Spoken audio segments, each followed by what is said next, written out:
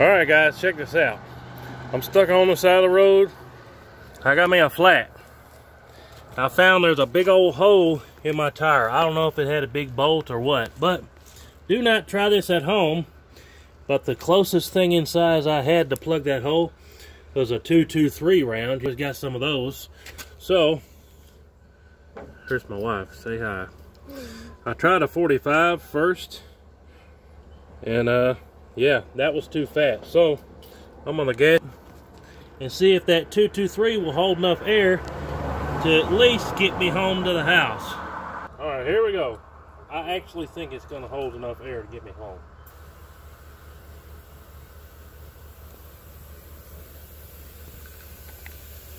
It's going up some. Not from the bottom.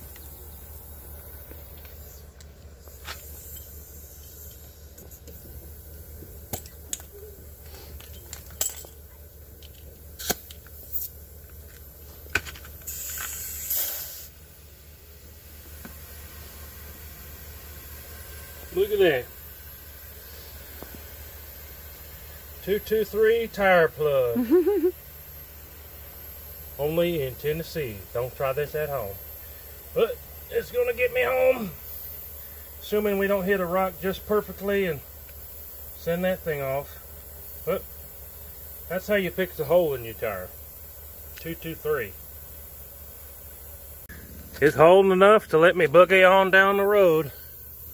Cross your fingers for us. If this ain't the most redneck thing you ever seen in your life, I don't know what is. I got 2 miles in on this tire. I'm going 30 miles an hour down this back road. Look, there's my wife behind me. That old floppy flop tire right there. I'll get out and show you here in a minute. That sucker's holding the air. All right, I just called my tire man. He said he might have some takeoffs. He could throw me a tire. So we're slow rolling this baby into town. And man, that tire's got some mega bubbles in it. But that 223's holding air, baby. Woo! Hey. What's the word? We MacGyvered that thing, man. But stay tuned. Hopefully up here, cross your fingers for me. Hopefully my buddy Rodney up here's got a takeoff he can slap on this thing, because I need this truck tonight and tomorrow. I got stuff to do. Still holding air, look at this. I'm rolling 40 miles an hour on that tire back there. That tire's got bubbles coming out the sidewall. But man, hey, that just goes to show you need to keep some 223 in your truck at all times. I keep a couple boxes in there in case of emergency, but it came in handy today. I'm here to tell you. My wife said, "You're crazy." I said, "Hey, that's smart right there."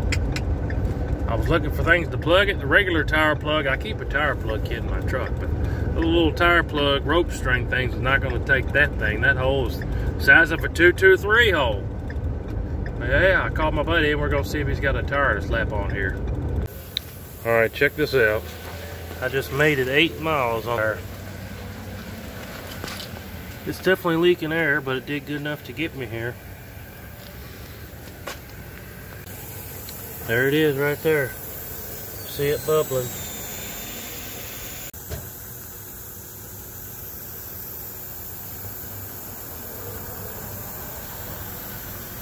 It worked though. Not crazy if it works. Alright, we got some plugs to stick in it a little bit. Look at this.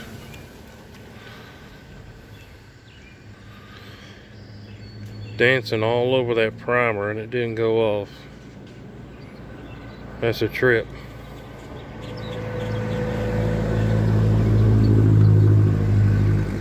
Ended up going about 8 miles on that thing.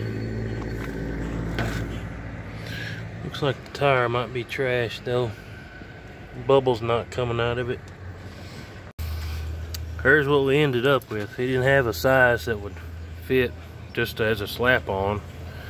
And we filled it full of patch or plug, and I'm gonna have to get a new tire because this is tore up. The sidewall's all eat up on the inside.